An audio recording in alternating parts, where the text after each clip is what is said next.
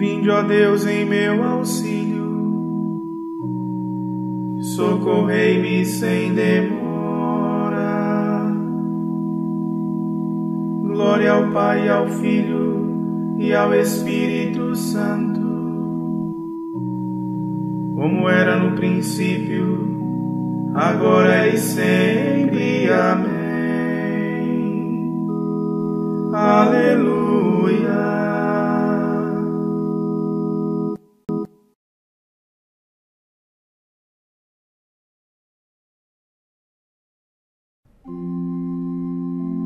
Um Deus em três pessoas, o mundo governais, dos homens que criastes, as faltas perdoais.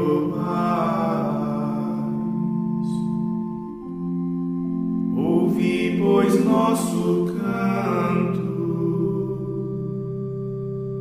e o pranto que vertemos, de coração sem mancha, melhor vos contemplemos.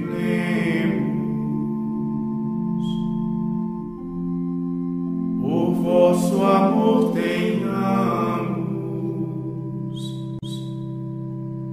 a alma iluminada, e alegres aguardemos, Senhor, vossa chegada. Rompendo agora a noite, do sono despertados, com os bens da pátria eterna, sejamos cumulados. A glória seja ao Pai, ao Filho seu também, ao Espírito igualmente, agora e sempre. Amém.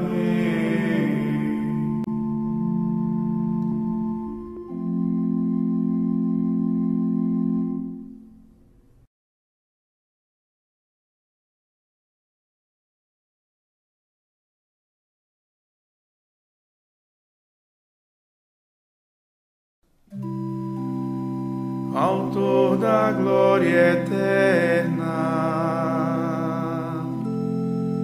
que ao povo santo dais a graça septiforme, do Espírito escutai. Tirai ao corpo e à mente do mal as opressões,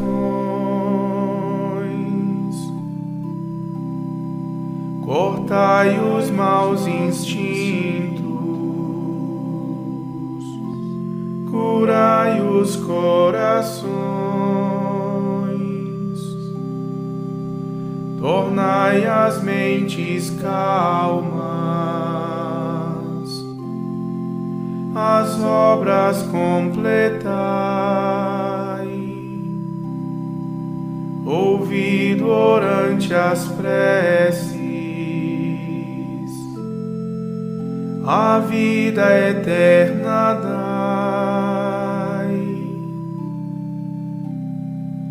Do tempo em 7 dias, o curso conduzis.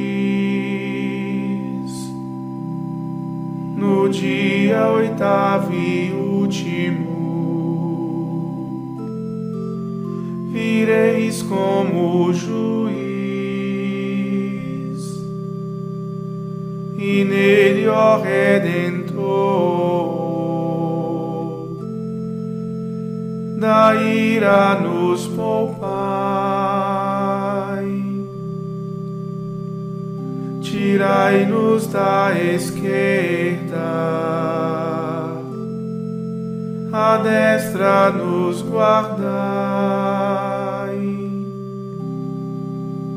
Ouvi a prece humilde do povo reverente, e a vós daremos glória, Deus Trino eternamente.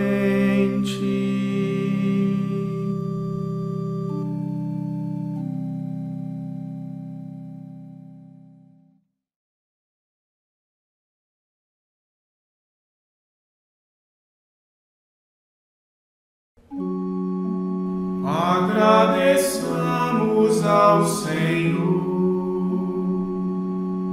por seu amor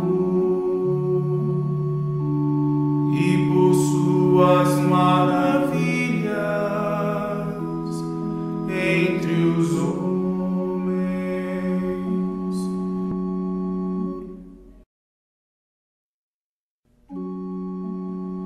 Dai graças ao Senhor, porque Ele é bom, porque eterna é a sua misericórdia. Que o digam os libertos do Senhor, que da mão dos opressores os salvou,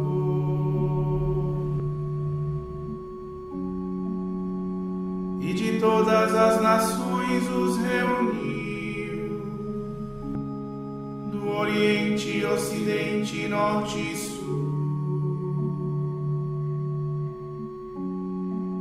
Uns vagavam no deserto extraviados, sem acharem o caminho da cidade. Sofriam fome e também sofriam sede, e sua vida ia aos poucos definhando. Mas gritaram ao Senhor na aflição, e Ele os libertou daquela angústia. Pelo caminho bem seguro os conduziu, para chegarem à cidade onde morar.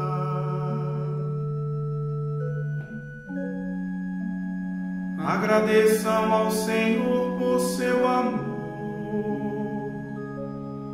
e por suas maravilhas entre os homens.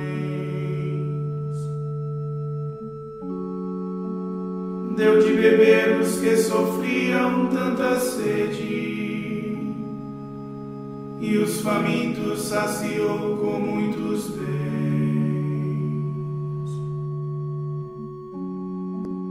Alguns jaziam em meio a trevas pavorosas,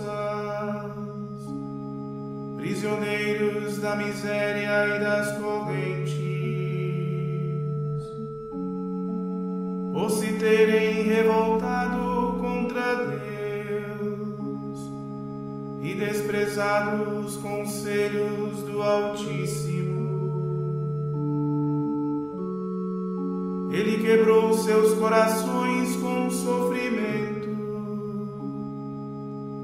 Eles tombaram e ninguém veio ajudá-los.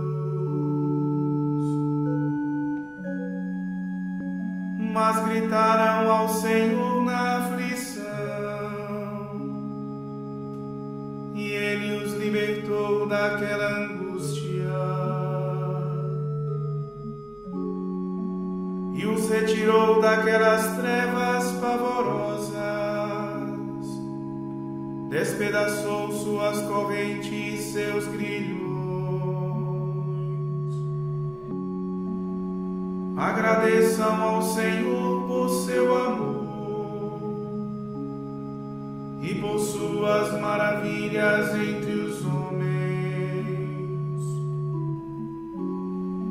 Porque ele arrombou portas de bronze e quebrou trancas de ferro das prisões.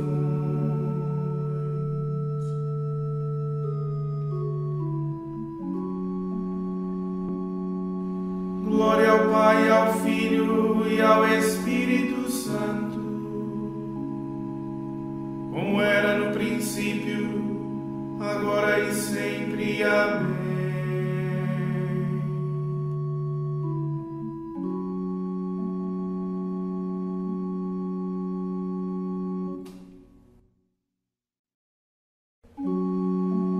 Agradeçamos ao Senhor por seu amor e por suas maravilhas entre os homens.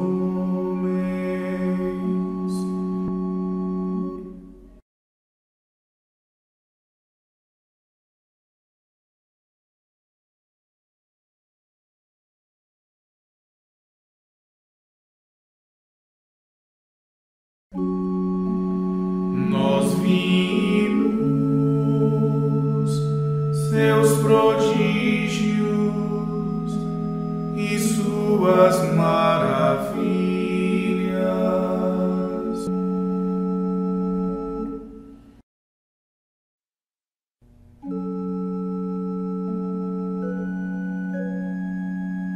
Uns deliravam no caminho do pecado, sofrendo a consequência de seus crimes. Todo o alimento era por eles rejeitado, e da morte junto às portas se encontravam.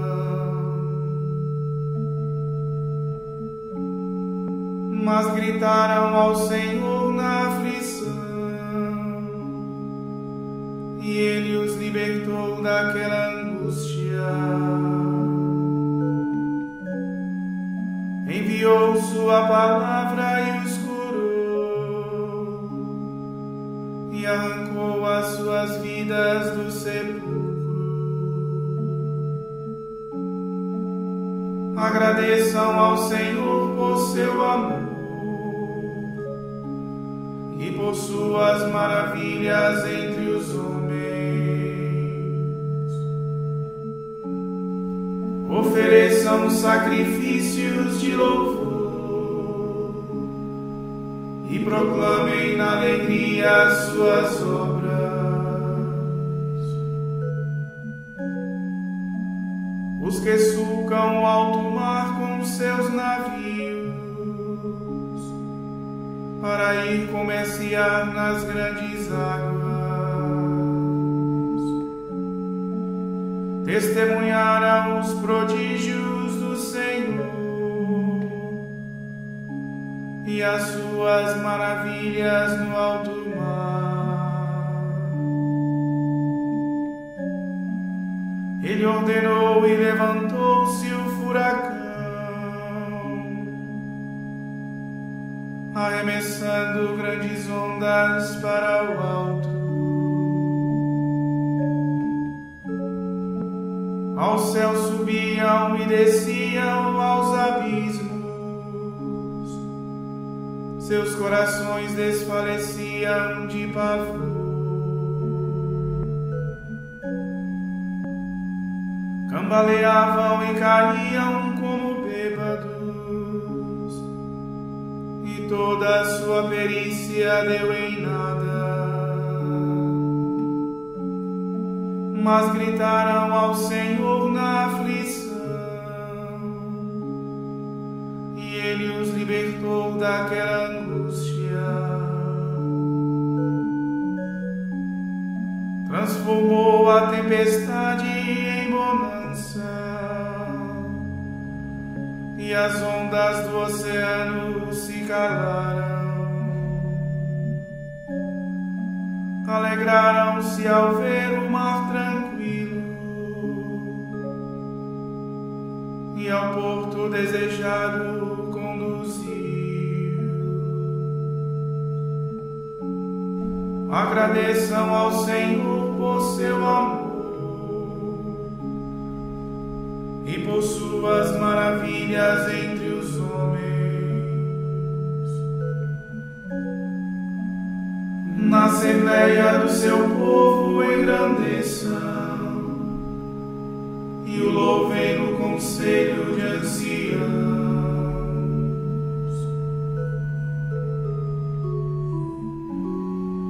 Glória ao Pai, ao Filho e ao Espírito Santo, como era no princípio, agora e sempre. Amém.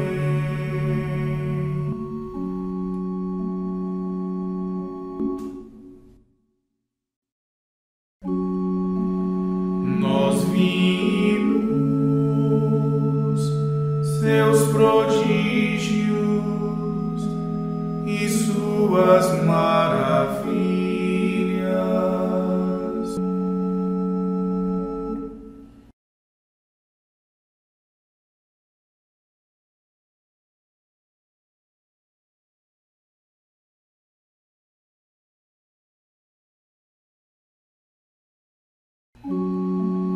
Que os justos, vendo as obras do Senhor, compreendam como é grande o seu amor.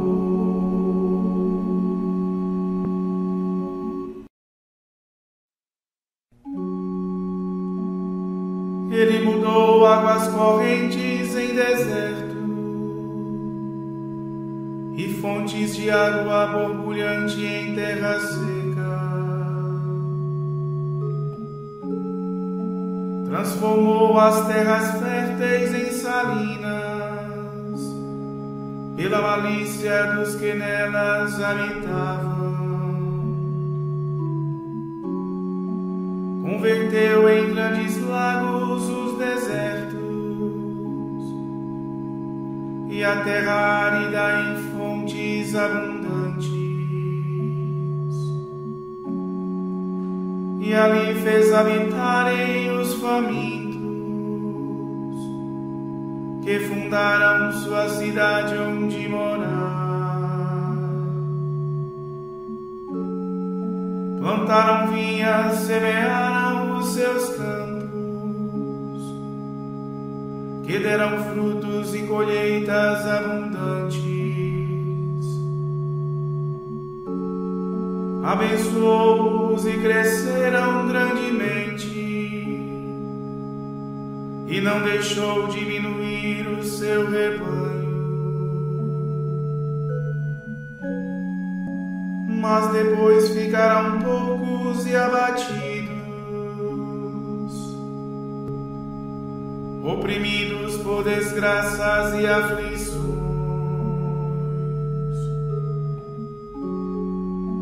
Porém, aquele que confunde os poderosos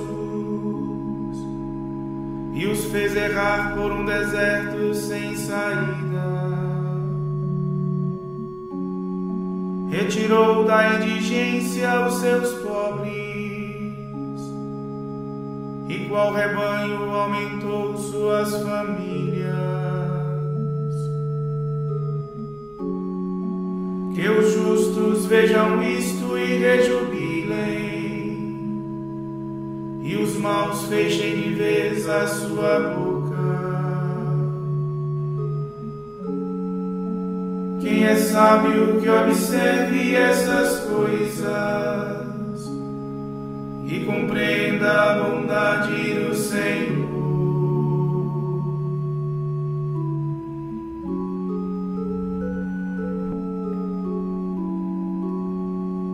Glória ao Pai, ao Filho e ao Espírito Santo, como era no princípio, agora e sempre. Amém.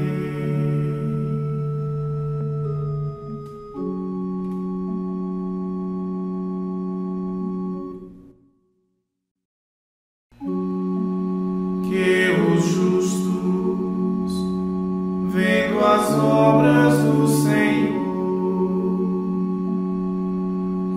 compreendam como é grande o seu amor.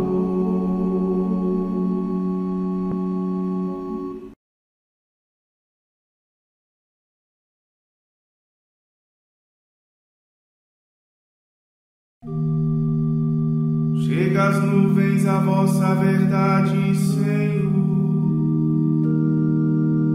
e aos abismos dos mares os vossos juízos.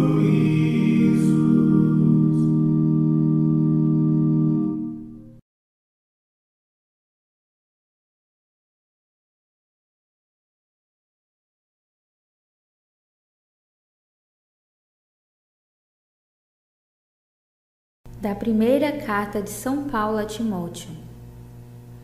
Tu, que és um homem de Deus, foge das coisas perversas, procura a justiça, a piedade, a fé, o amor, a firmeza, a mansidão. Combate o bom combate da fé, conquista a vida eterna, para a qual foste chamado e pela qual fizeste tua nobre profissão de fé diante de muitas testemunhas. Diante de Deus, que dá a vida a todas as coisas, e de Cristo Jesus, que deu o bom testemunho da verdade perante Pôncio Pilatos, eu te ordeno.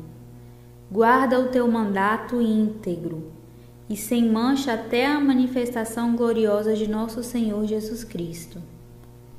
Esta manifestação será feita no tempo oportuno pelo bendito e único soberano, o Rei dos reis e Senhor dos senhores, o único que possui a imortalidade e que habita numa luz inacessível, que nenhum homem viu nem pode ver.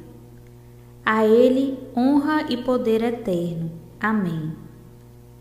Exorta os ricos deste mundo, que não sejam orgulhosos nem ponham sua esperança nas riquezas volúveis, mas em Deus, que nos dá abundantemente todas as coisas, para delas desfrutarmos.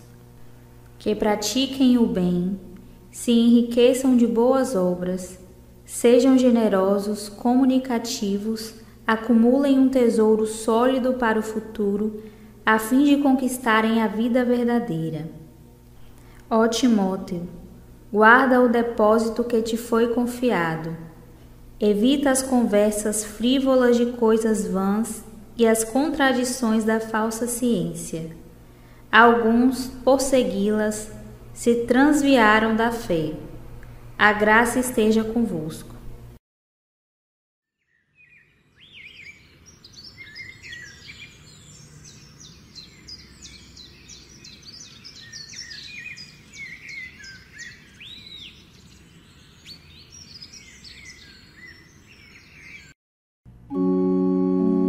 Vós, Senhor, permaneceis eternamente,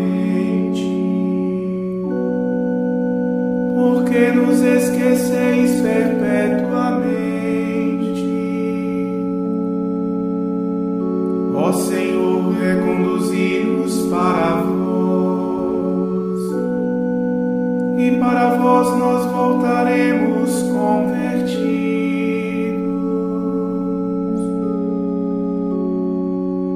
Salvai-nos, ó Senhor, que perecemos. Ó Senhor, reconduzi-nos para vós, e para vós nós voltaremos convertidos.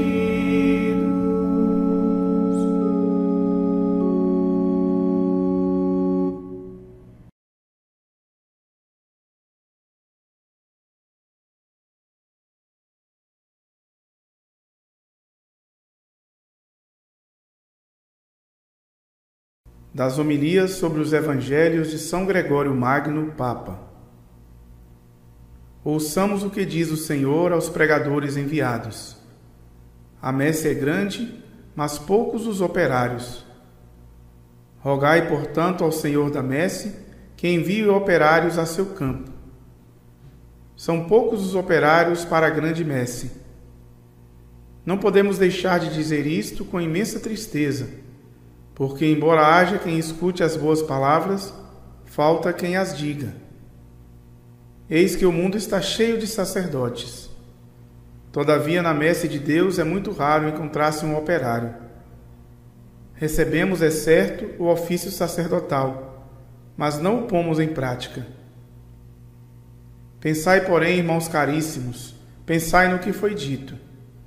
Rogai ao Senhor da messe que envie operários a seu campo. Pedi vós por nós para que possamos agir de modo digno de vós. Que a língua não se entorpeça diante da exortação, para que, tendo recebido a condição de pregadores, nosso silêncio também não nos imobilize diante do justo juiz. Com frequência, por maldade sua, a língua dos pregadores se vê impedida. Por sua vez, por culpa dos súditos, muitas vezes acontece que seus chefes os privem da palavra da pregação. Por maldade sua, com efeito, a língua dos pregadores se vê impedida, como diz o salmista. Deus disse ao pecador: por que proclamas minhas justiças? Por sua vez, por culpa dos súditos, cala-se a voz dos pregadores. É o que o Senhor diz por Ezequiel: farei tua língua aderir a teu palato e ficarás mudo, como um homem que não censura, porque é uma casa irritante. Como se dissesse claramente: a palavra da pregação te é recusada, porque, por me exacerbar com suas ações, este povo não é digno de escutar a verdade que exorta. Não é fácil saber por culpa de quem a palavra se furta ao pregador. Porque se ao silêncio do pastor às vezes o prejudica, sempre causa dano ao povo. Isto é absolutamente certo.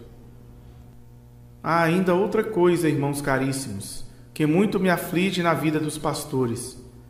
Mas para não pensardes talvez que vos faz injúria aquilo que vou dizer, põe-me também debaixo da mesma acusação, embora me encontre neste posto não por minha livre vontade, mas impelido por estes tempos calamitosos. Vimos a nos envolver em negócios externos.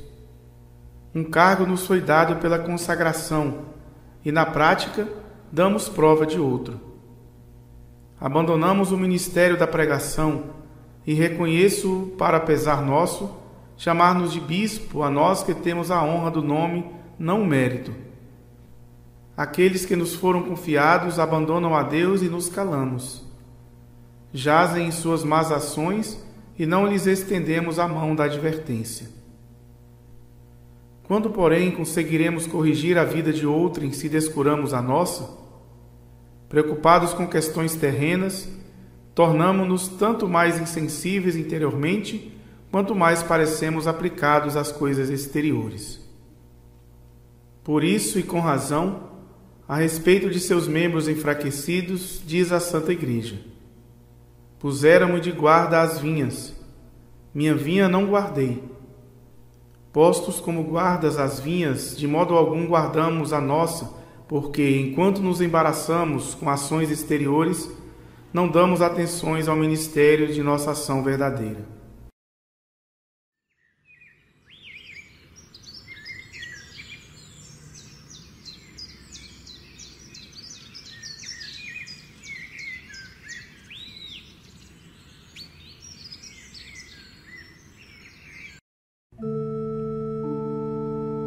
É grande a colheita e os operários são poucos. Por isso pedi ao Senhor da colheita que mande operários à sua colheita. Povo todo, esperai sempre no Senhor e abri diante dele o coração, que mande operários à sua colheita.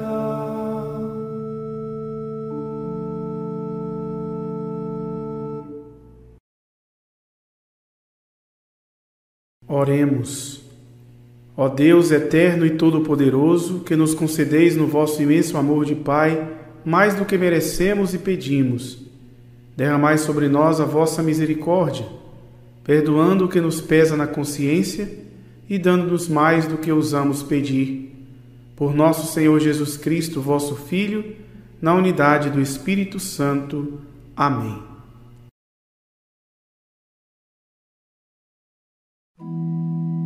Bendigamos ao Senhor. Graças a Deus.